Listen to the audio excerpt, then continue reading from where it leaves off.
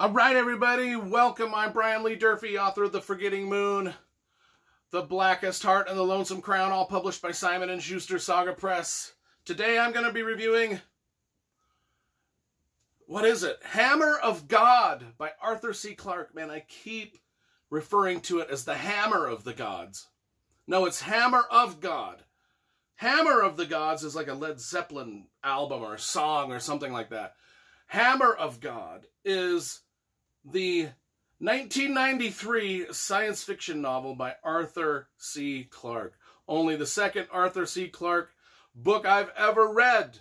If you saw my previous review of Rendezvous with Rama, that was the only Arthur C. Clarke. This is the only Arthur C. Clarke book I've read for 20, 30 years.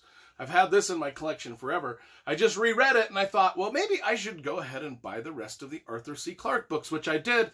And you will see those on my March book haul because I got like 10 Arthur C. Clarke books and I thought I would start reading them. And I started with Hammer of God. The cover, who did the cover? It's a decent cover, I like it. That was done by one Stephen Ewell.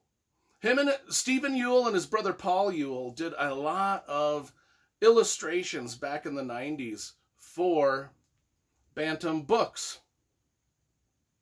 There's a Bantam Book little logo there.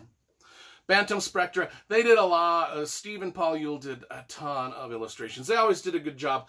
Now, another thing I wanted you to point out about these covers was it's almost similar to this one. This one's almost, we've got this big meteor right here sailing through the space aimed for Earth. Well, in this cover over here, we've got this big, what they thought was a meteor sailing through space headed for Earth. That's the setup of both novels. Both novels have the same exact setup.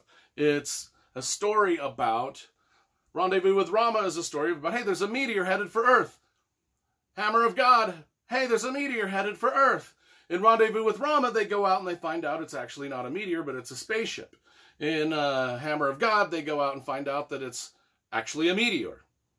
And it's headed for Earth, and it's going to destroy Earth. It's big enough that it's going to just pulverize this place to mashed potatoes. They name it the meteor Clarke, and they give the history. So one of the things that's good about this book, I'm going to be straightforward, folks. This is the same story told twice. This one's the better of the two. We're going to talk about some of the distinctions that I found. Some of the similarities, some of the differences, and why I liked that one way better than I like this one. This one gives us history of meteorites crashing into Earth. They call the meteorite here Clarke. There's a spaceship out there, just like in Rendezvous with Rama. There's a spaceship already out there nearby, because this takes place in the future. There's a spaceship out there called the Goliath. It's headed by this guy named Captain Singh. It's already out there, so they say, hey man, it's a nuclear-powered spaceship. You guys got to go over to this meteor and blow it up with your spaceship. So it's a death mission, like the movie Armageddon, just like Armageddon. It's a death mission.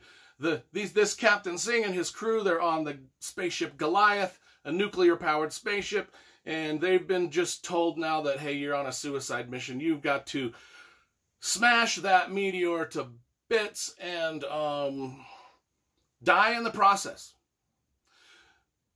Sounds like a fantastic setup for a great novel.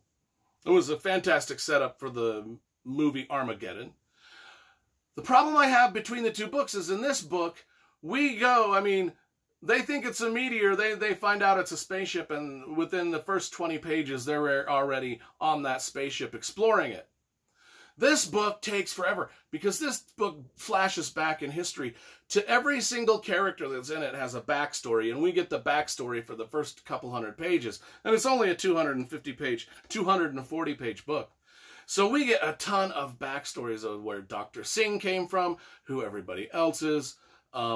We get to learn so much about the politics of the Earth a couple hundred years from now. Yeah, everything. Clearly the author has an agenda. He does not like capitalism. He's a socialist. So in his future Earth, capitalism, the end of evil capitalism, right? Yeah, spare me, make me vomit right now. And then, globalist socialists own the entire world economy, and everybody lives in, a socialist utopia, Kill me now. Please just kill me now, people. Kill me now.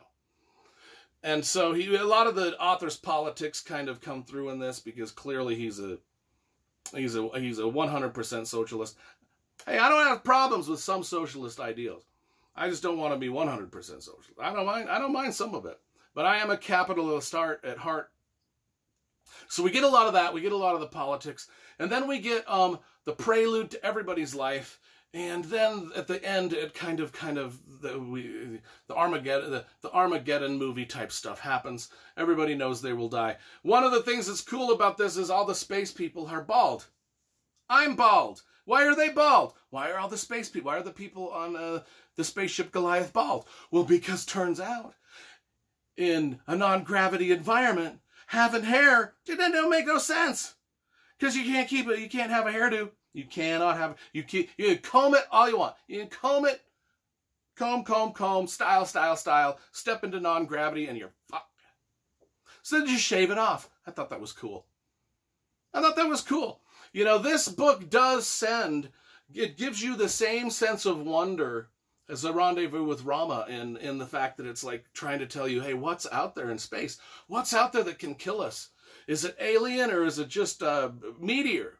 And so at the beginning, you're like, yeah, I had the same sense of wonder. But then it just sort of, like where Rendezvous with Rama sort of went right to the spaceship and started exploring it first. And it kept the sense of wonder alive in us. The Hammer of God, more or less, does the same setup, but then it kind of spins backwards and gives us the life story of all of our characters that, that are on the Goliath and that are on Earth, and it's just, and they're gonna die. However, there's a twist at the end. But I won't give the twist at the end. Do they die? Do they not die? Do they destroy the meteor? Do they not? Or is it really the hammer of God? There's a twist. I will not give you the twist. I thought the twist was kind of semi-unique. I didn't see it coming. So I gave this 10 out of 10. I'm giving this one, maybe about a 6.5 out of 10. It was better than average. It was a better than average science fiction novel. Very well written. Arthur C. Clarke is a very good writer. Got to give him props for that. And the story did keep me engaged to the end. So 6.5 out of 10. I think, add all the Arthur. I can't wait to get to the other Arthur C. Clarkes that I bought. So anyway, there we go.